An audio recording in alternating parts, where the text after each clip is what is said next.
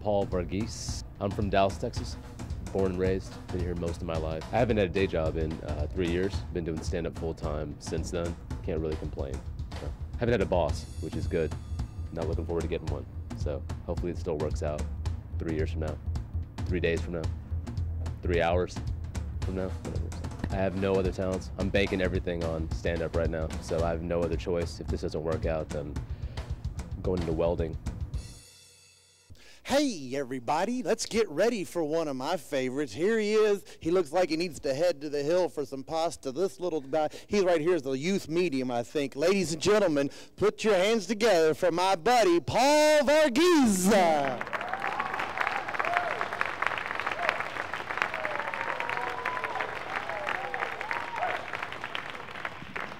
All right, so I flew in from Dallas yesterday, and whenever I fly to town, my friend Charles, he's my ride to the airport. And he's one of those guys, like, he's always really worried about getting me to the airport on time. So, like, the night before, he'll do that airport math. You know what I'm talking about? Like, all right, Paul, it's going to take us 25 minutes to get to the airport. Plus, you got to be there 45 minutes before to check in. You're Indian, so add an hour. Carry the brown, and, yo, we should have left last week. Is that possible? I'm scared of terrorism too, but I don't freak out when I fly though, because ever since I was a little kid, I was always taught to be calm in an emergency. Every fire drill I ever had in elementary school, the teacher always made us get in a single file line. You guys remember that? School's in flames. Single file line, alphabetical.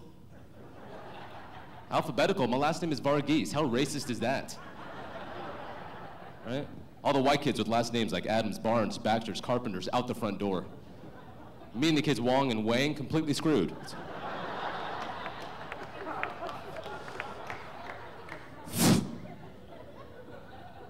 We lost another valedictorian.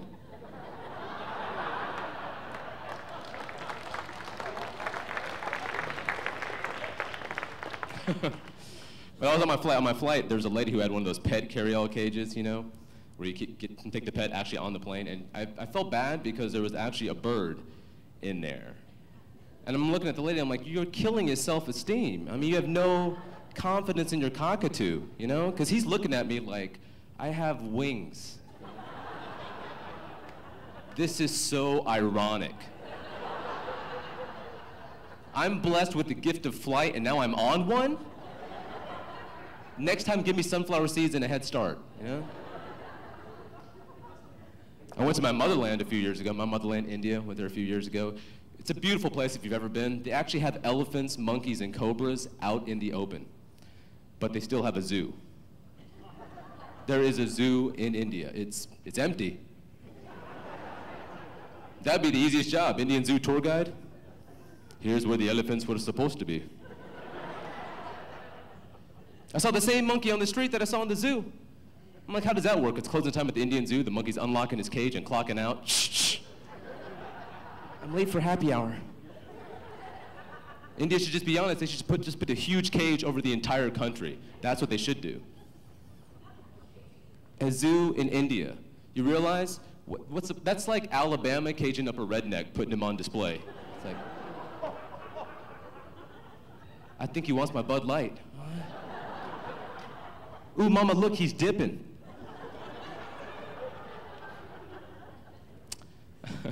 I live by myself, and my cousin told me that I should get a pet to keep me company. Okay, I'm single, I'm a guy, I live in an apartment. I don't need companionship, I need cleaning, okay? I need a dog that can dust, okay? Because the way I see it, if you can teach a dog to lead the blind, you can teach a dog to vacuum. He can lead the vacuum around the living room, that's what I'm saying. I would never get a cat. Cats have no ambition. Look at all the things dogs are doing. Rescue dogs, sled dogs, seeing eye dogs, drug sniffing dogs. You will never see a drug sniffing cat. Never. Never. Have you seen how crazy they get off of catnip? Can you imagine cocaine? He'd be so hooked, he'd be selling everything in all his toys outside on the streets. Hey, how much for this ball of yarn? How much for this ball of yarn? I'll throw in a scratch and post. If you think about it, cats are just like drug addicts. If you think about it, they sleep all day. They're gone all night. They have way more kids than they can ever take care of. But I feel sorry for dogs too, because dogs have no options when it comes to drinking. You ever notice that? No matter what they eat, they just get water, like they're in prison. You figure it'd be easy to know what dog liked what beverage based off the breed, right? Like a German Shepherd, Jägermeister. Spotted tea for the English Bulldog. I don't know, tequila shots for the Chihuahua. Doberman, gin, and juice. Irish setter, all of the above, you know?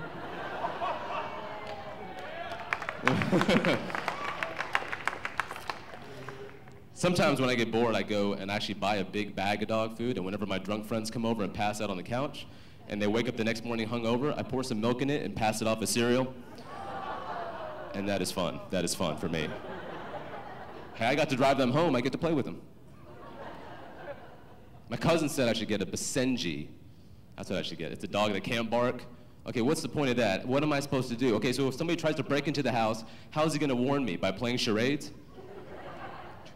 Sounds like... At least give him like those little throat voice boxes, like the, you know, the people who smoke have the woof woof something, you know? Just give him... Or better yet, give him the Stephen Hawking computer. You know, the Stephen Hawking, he can... Intruder, intruder, see you outside, you know? If I could get any dog, I would get that dog. I would either get one of two dogs. I'd either get McGruff the crime dog or that dog from Blue's Clues, okay? Because they're both on TV, which means they're pulling in a paycheck. They could split a rent. They got fleas and a 401k. And maybe, if I'm nice enough, they'll put me on their insurance. You know, I can go get a physical at PetSmart. It works out.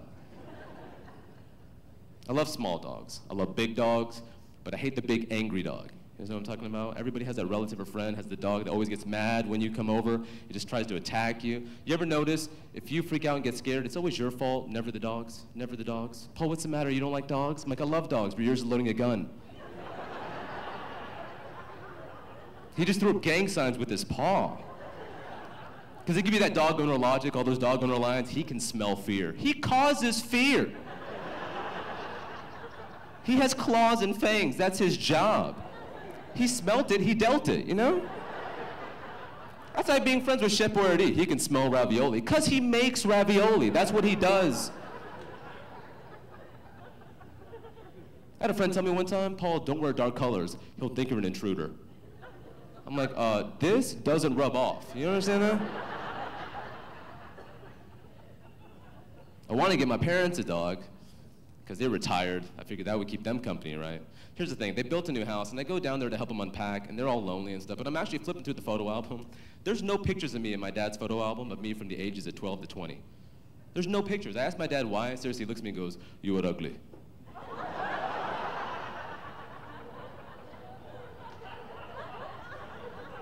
You looked awkward. We felt awkward.